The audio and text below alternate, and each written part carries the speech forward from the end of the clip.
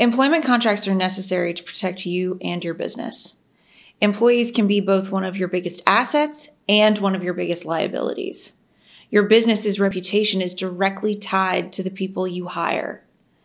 So having that negotiation up front and getting it in writing is absolutely necessary.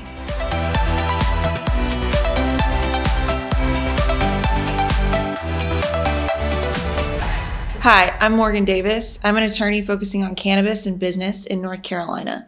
Let's talk about how to keep your business protected and thriving. Hiring employees for your business is a fun and exciting time in your business. It's a sign of growth. It's a sign of moving upward. So as a business owner, it's really important that you take the time to go through the process of determining who you're going to hire, how you're going to hire them, and how you're going to onboard them. That process absolutely needs to include drafting and sending an employment contract to your employee before their first day of work. Why? Because you have to have employment contracts in writing. With employees comes a greater degree of responsibility and liability. Not just compensation, but workers' compensation, insurance, talking about termination, terms, codes of conduct. Not to mention, what if you have an employee who leaves with your intellectual property or your proprietary information? How are you going to protect that information? How are you going to protect your business if in the occasion the relationship doesn't work out? An employment contract serves as a legally binding agreement between you, the employer, and the potential employee. It comes with all sorts of terms that you can decide are necessary for your business.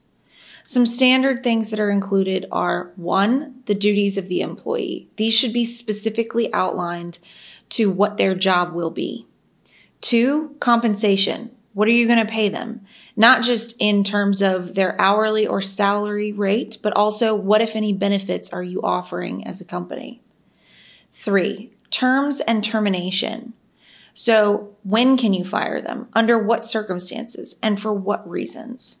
How long is the relationship going to last if it's not indefinite? And if it's got a term on it, say a year or more, when does that need to be reinstated? Finally, any special clauses such as confidentiality, non-solicitation, and non-competition. These clauses have to be done at the outset of the relationship by law, and they have to come generally with some sort of what we call consideration. Oftentimes that's compensation, bonuses, any number of things.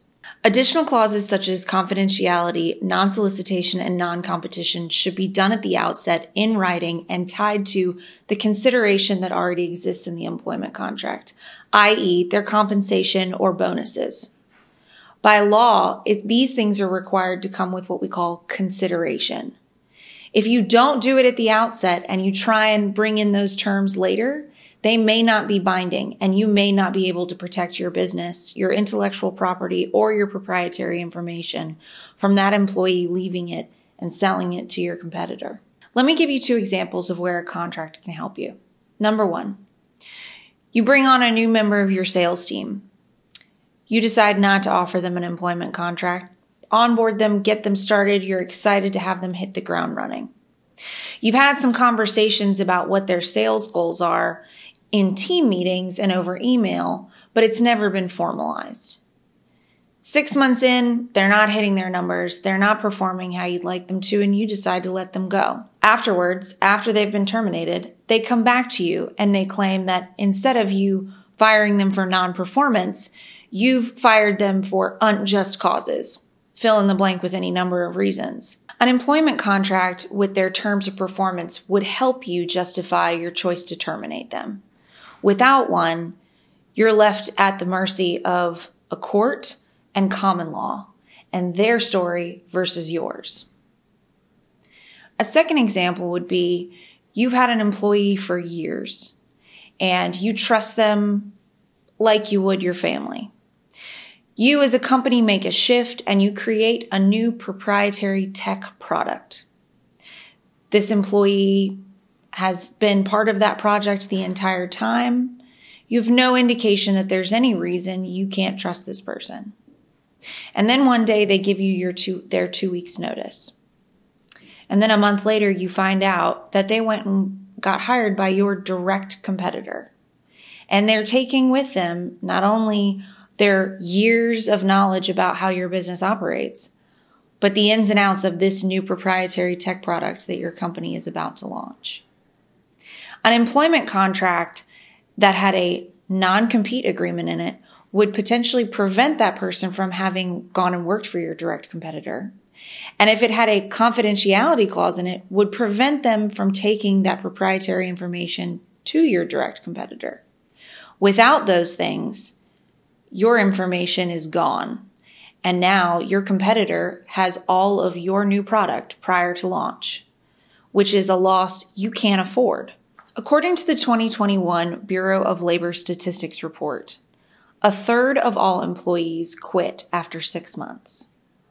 Employees between the age of 24 and 35 only stay at a company an average of 2.8 years. As transient as our workforce is becoming, it's incredibly important that a business protects both itself and its employees by having an employment contract at the outset that establishes the expectations for both the employer and the employee.